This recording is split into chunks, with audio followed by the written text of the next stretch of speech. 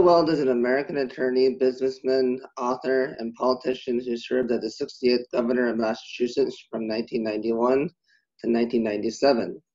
He was a 2020 presidential candidate and remains an outspoken advocate for voting rights. Bill, welcome. Thank you, Quinn. In your view, why is it important that people with disabilities vote?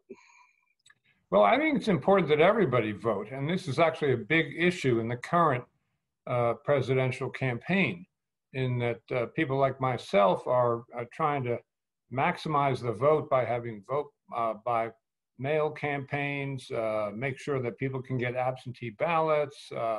I was even in favor of mobile voting, which would allow people to vote with their cell phones. You know, I was in the presidential primary in New Hampshire against Mr. Trump, and I was wild to have more millennials vote, because I think only 50% of millennials voted in the last cycle.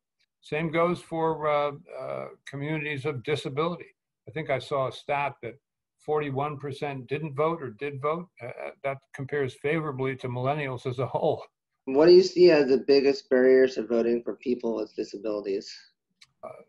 If you prepare in advance to make sure you get an absentee ballot, then you have time to study, and you may need a little bit of help accumulating all the voter guides and information about the candidates that you need to cast a well-informed ballot. You may need to take, if you have to vote in person, you may need to take extra long to get there. One of my great colleagues in government was a guy named Mike DeLand, who's he wasn't learning disabled. He has a physical disability with his legs, even though he was a champion sailor, but he was always in a wheelchair. He was never late for a meeting. He just took longer to get there.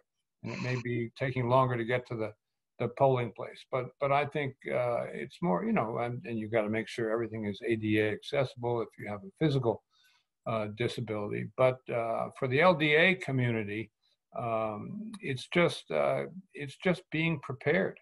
You know, if you have some help to make sure that you're not constricted for time, so you have ability to go over all the materials in advance, mark your ballot, and you know, without any security issues, there should be no obstacle for the LDA community, and that'd be terrific for the country if you could get that percentage way up, because that's a very big community.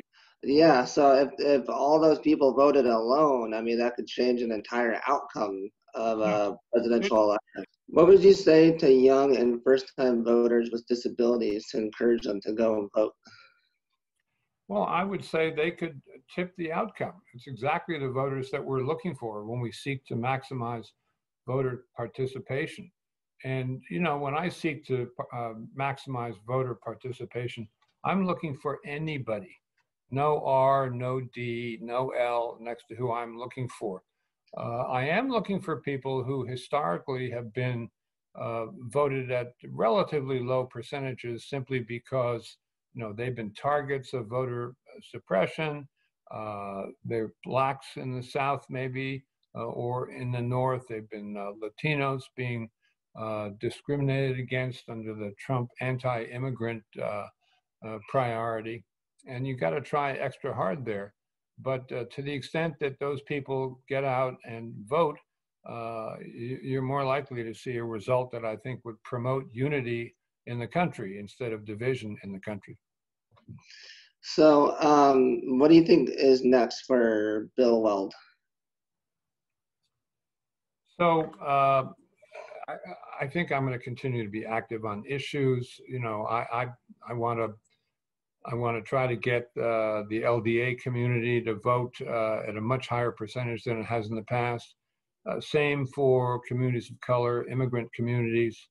And that can be decisive. If they could vote in greater percentages than they did before, that would be outcome determinative in the election. That's my goal.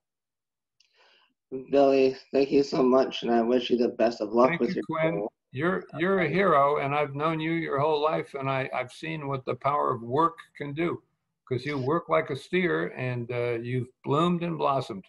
So congratulations.